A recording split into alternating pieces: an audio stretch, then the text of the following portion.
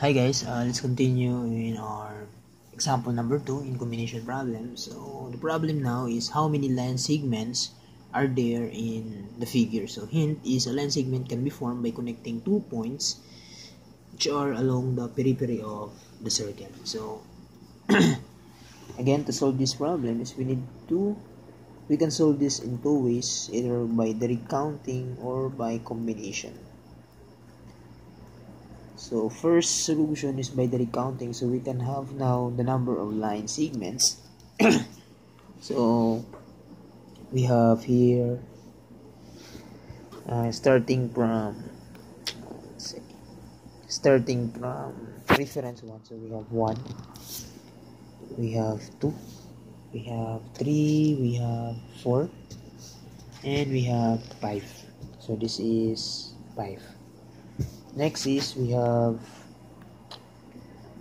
for reference 2 we have 5, so we have 6, 7, 8, and 9.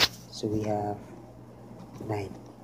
Then reference with 3, so we have 9, so we have 10, 11,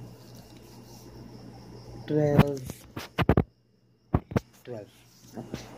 So we have 12. Then we have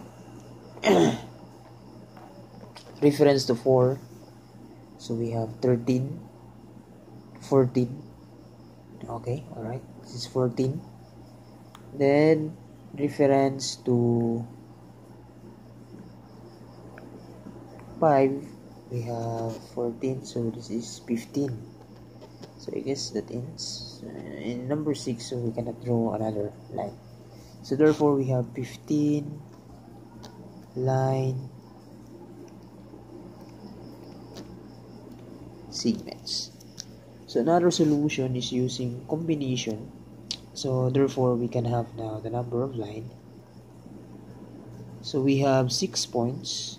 We have 1, 2, 3, 4, and 5.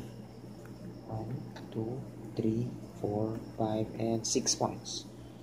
Combination with, for a line segments to be drawn, we need 2 points. So therefore this is 6C2, and that is 15.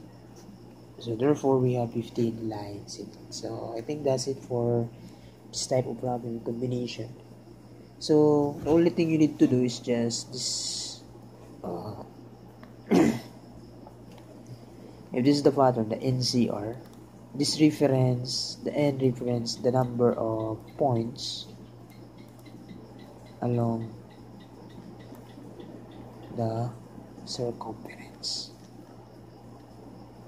And for R can be equal to 2 if that is a line, 3 if that is a triangle, 4 if that is a quadrilateral, 5 if that is a pentagon, 6 if that is a hexagon. Okay.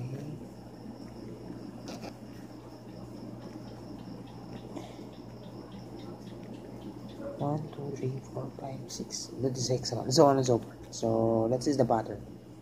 So if you want to know how many line segments can be formed, how many triangle, how many quadrilateral, how many pentagon, how many hexagon, so just use this formula. So I think that's it for tonight. So thank you.